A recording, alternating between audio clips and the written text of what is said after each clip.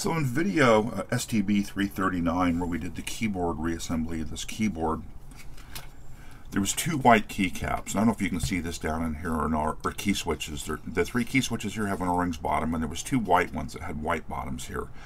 And I installed them in these two positions intentionally, wondering what they were about. So subscriber Bryce Janot, hopefully I'm pronouncing that correctly, in the comments mentioned that maybe those were used for the return key, because having two regular switches makes the return key really heavy. Well, that return key is really heavy to push, and if I push these together, it feels much more like a regular keycap. So I think he was absolutely correct that these two key switches with the white bottoms have a lighter spring in them and were meant to go behind the return key. So I'm going to once again unsolder key switches and move some stuff around and put this thing back together right. You know, Bryce, thank you. Great comment, and I think you were absolutely spot on. It's appreciated. So with that said, let's tear into this, hopefully for the last time, and hopefully I won't break anything. So let's get some room here.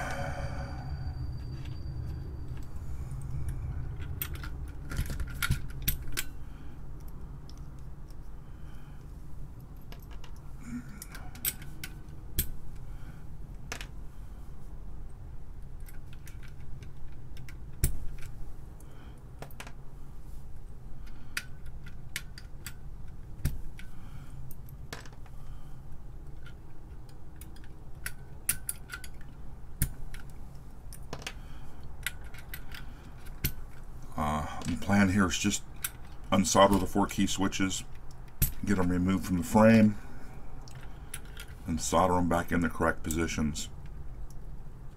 Oh, that's tight. You know, it's just really obvious feeling the tension here.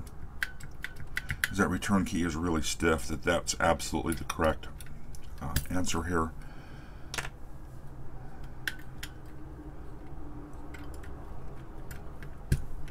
The return key is on these two switches here, and there's definitely a difference in the pressure there. So I believe this is well worth doing.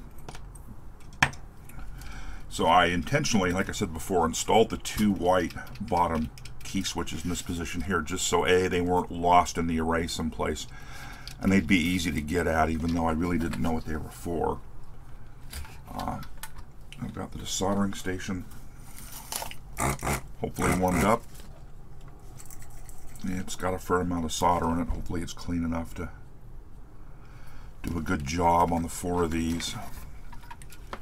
Make sure I'm on the right ones here. I think it may need to be cleaned. Well, we'll go ahead and clean it. That was awfully rough sounding.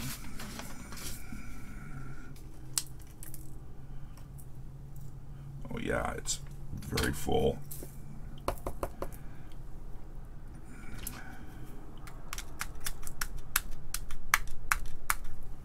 Wow. There, we knocked it loose. That filter's not too bad, so I will continue to use that filter.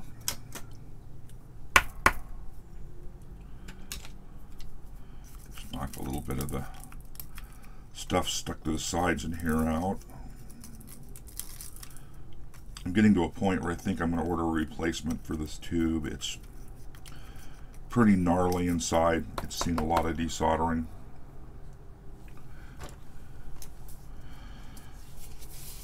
And I'll dispose of that and put this back together. I've tried to get into the habit of cleaning the desoldering station after, you know, I'm through using it. Just not disciplined enough to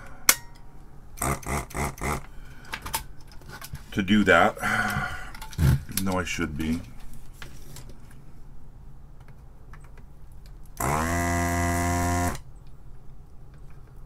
Hopefully these will release without too much work. see that this one really didn't. So let's see if the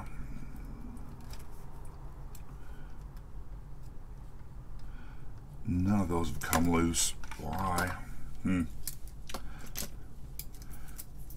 me get glasses with some better visibility here.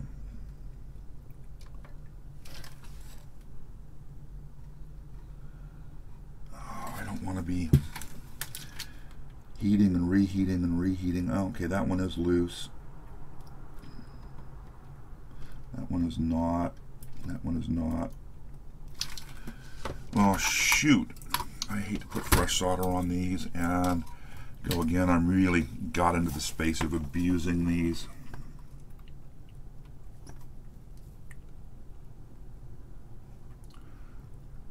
With this much rework.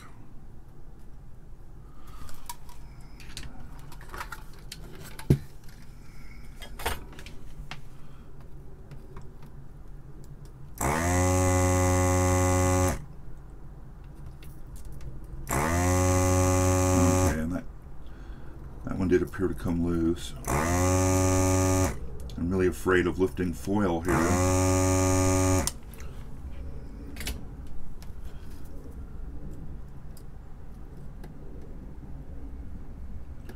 Wow.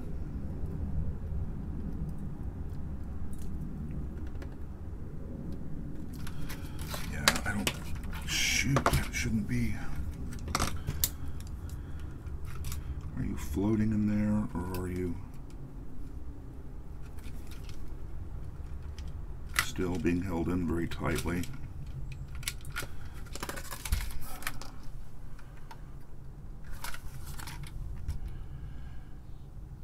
You know, it's not like I've got a airtight seal on the other side of the PCB.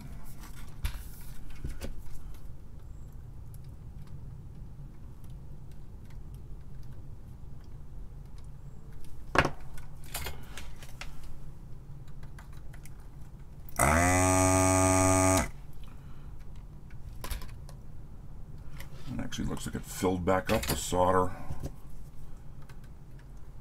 Aw, come on.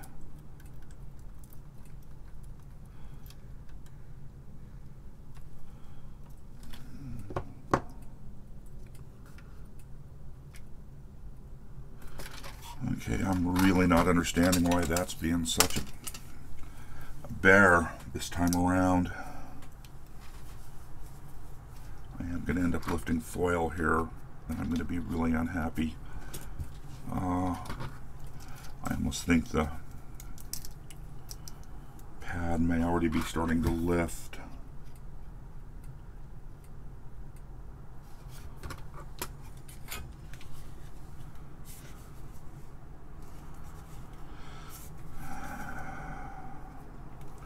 See, I'm set to a little under 3. I'm going to bring the heat up a little bit. Actually, the tool's sounding not right again. Almost like it's plugged up again. Maybe I need to put a new filter in.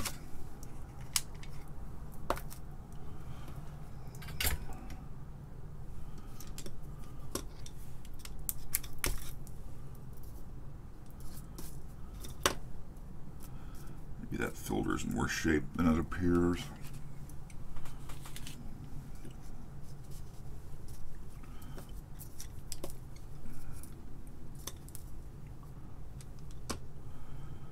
Little channels around the edge in here that the air is drawn up through, and I'm going to make sure all those are clear. Probably doing this off camera, apologies.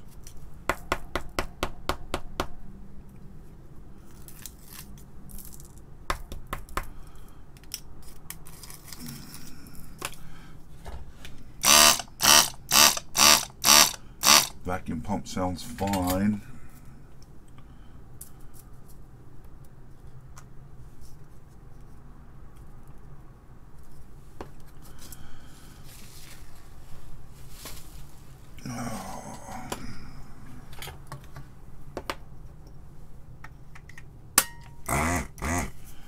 I may have a plug actually in the inlet here itself. Oh, I do. I can feel it there.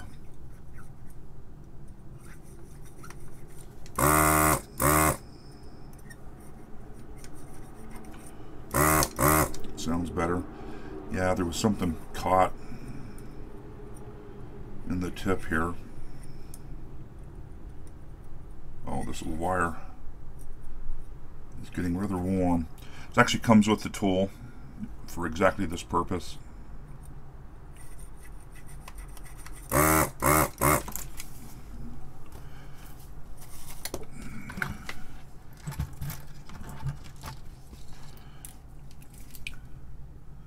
Tin that up a bit.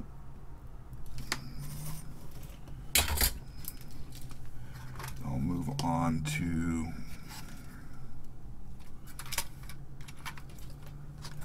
these two right here. I'm going to move over to the switches on the return key. If I have issues getting these loose as well. Oh yeah, that sounded better. Instantly loose.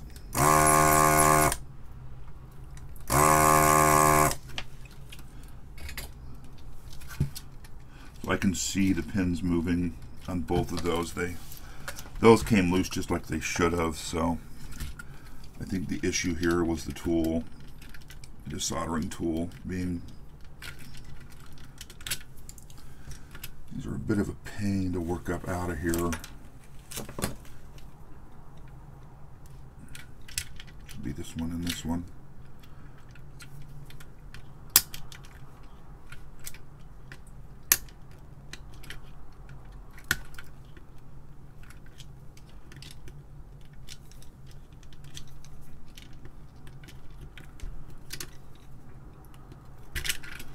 There it is.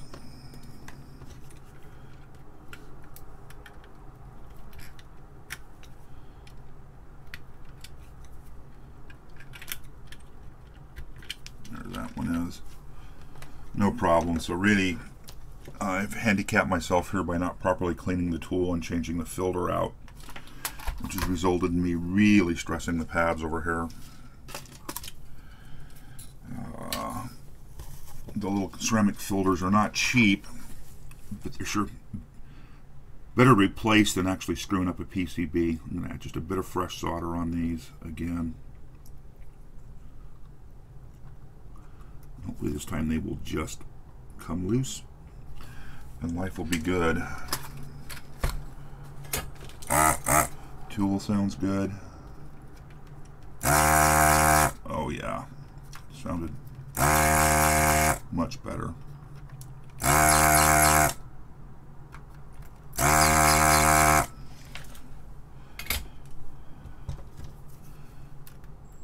he's loose.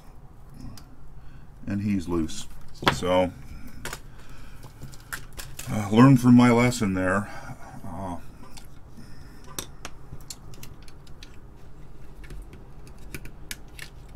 Properly cleaned tools make all the difference. But these should have come out like that the first attempt. And so there we go. Set the keyboard aside. Pull out my little test rig.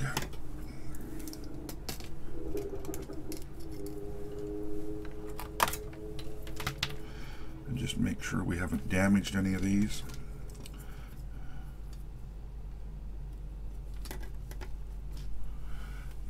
Continuity mode.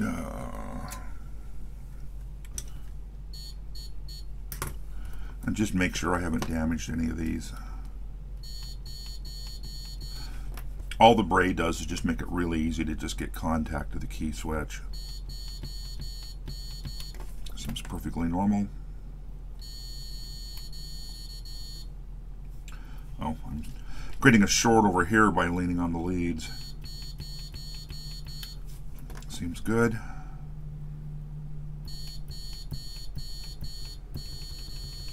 Yep, that all looks good. So the reality, because of the design of the PCB, is we ultimately have an extra key switch, because the key switch that goes in this position here, it's actually jumpered PCB trace across here. So this key switch is not used. It's just here to balance the return key. That, you know, the fact that the switch makes or breaks contact doesn't matter. So if I had a bad switch, it could conceivably live in that spot. So let's go ahead and see if we can get these to go back in.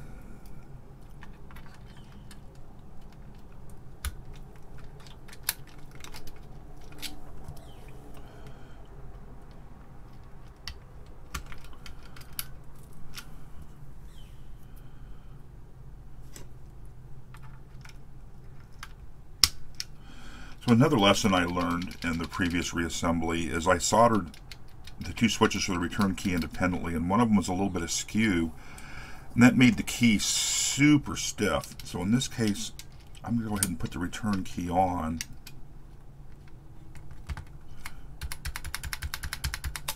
Yeah, that definitely makes a difference. I'm going to put it on just so that I know the switches are at least in alignment to each other, so one of them isn't binding. Yeah, that makes that return key will be much easier to use. So again, thank you, Bryce. Great suggestion. Definitely appreciate the feedback. Wish I'd have been a little more astute when I tore it down to have noticed that, but I wasn't.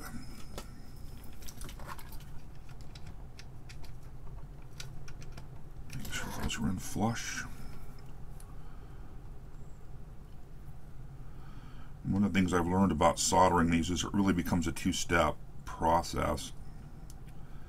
The initial solder pass flows solder down through the via to the pin, but I really can't get what looks like a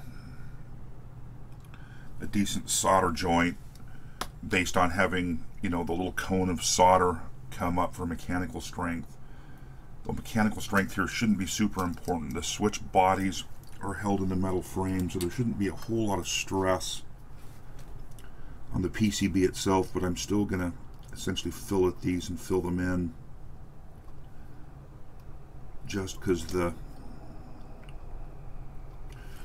word on me needs to do that, and that really turned out to be best to do when I think a two-step process as I'm doing it here.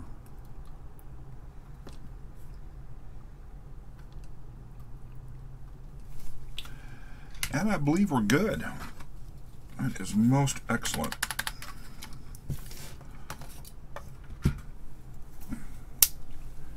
Dig up the photographs here so I know what keys go back where.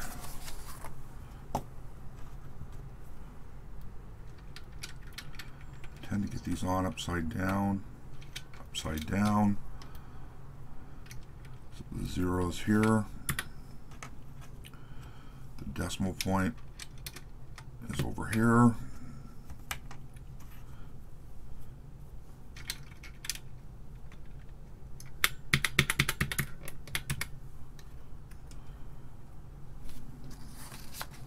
Shift is of course right here. There's an enter key on this keypad, and there's this guy goes upside down. There should be a delete key here, break here, clear space. One of these is the minus. I do believe it's this one. And I've got line feed, which sits here, which means by default the quote key goes here, but well, the orientation of the switch will tell me. So the double quote is up, otherwise the switch body would be weirdly faced. I'm still kind of mystified by this 9 key alignment being just so odd.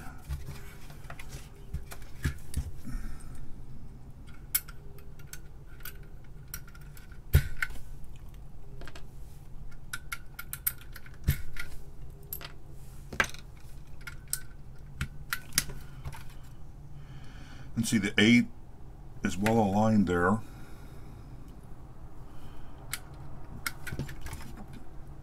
And the 9 once again has that weird offset. It really is the keycap, which is just really weird.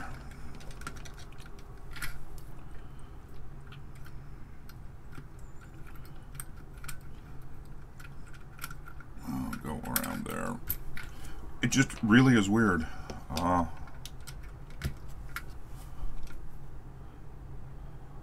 You know, I wonder if it came off a different keyboard, perhaps. You know, functionally it doesn't make a difference. It just looks a little odd. Well, anyhow, yeah, that is much better. Much easier to hit.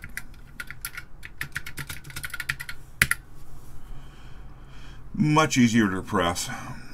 So, very happy with that. Once more again, Bryce, thank you for the comment and for helping me get this back a little closer to how it originally was. You know, there's part of me that could have gone through and numbered every one of the switches and made sure they went back in the same places, and had I been doing, you know, a deep restoration, I might have taken the time to do that. But for what I'm doing here, you know, it's for personal use. It's not for display in a museum or something. It's perfectly adequate. So with that, I will wrap this follow-up video up, and we'll talk soon.